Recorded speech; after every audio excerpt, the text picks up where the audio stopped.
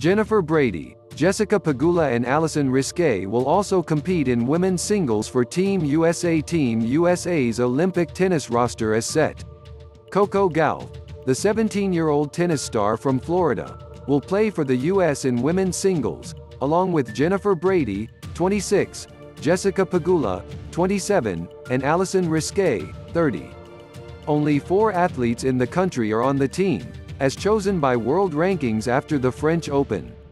Many top-ranked players declined invites. Get push notifications with news, features and more.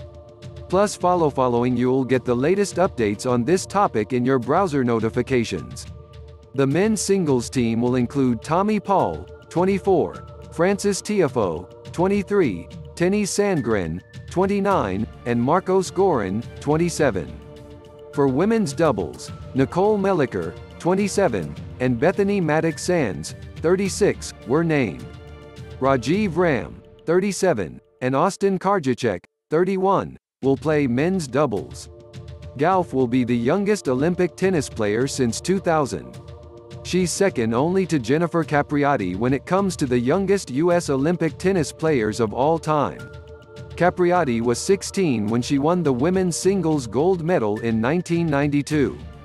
The news came as Gauff advanced to the third round of Wimbledon on Thursday, winning 6-4, 6-3 over Elena Vesnina. Just 2 years ago, she was making her main draw debut at the annual Grand Slam tournament, where she got a surprise victory over Venus Williams. Neither Venus, nor sister Serena Williams will compete at the Games this year. The former did not qualify for women's singles. Serena, meanwhile, announced last week that she'd be sitting the Olympics out. "There's a lot of reasons that I made my Olympic decision," she said during a pre-Wimbledon press conference. "I don't really want to. I don't feel like going into them today. Maybe another day." Williams is a 4-time Olympic gold medalist. Her most recent top finishes came in 2012, when she picked up a gold medal in both singles and doubles. "I have not thought about it.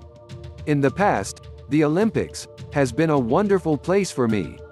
I really haven't thought about it, so I'm going to keep not thinking about it," she said last week. To learn more about all the Olympic hopefuls, visit teamusa.org. The Tokyo Olympics begin July 23 on NBC.